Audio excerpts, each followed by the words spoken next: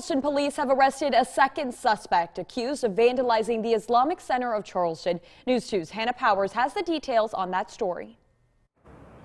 Today, bond was set for the second suspect in a vandalism that happened at an Islamic Center last month.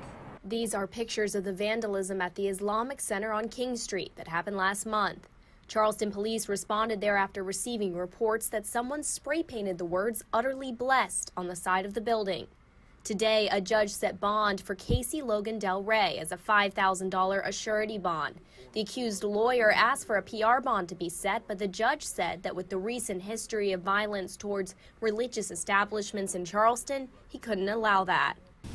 The problem comes in, especially in a community that's had violence visited upon one of its houses of worship before, where one could say that spray painting any house of worship, be it a mosque, a synagogue, or a church, could inflame the passions of the community. He must stay within 500 feet of the mosque, but he will not have to wear a GPS monitoring bracelet.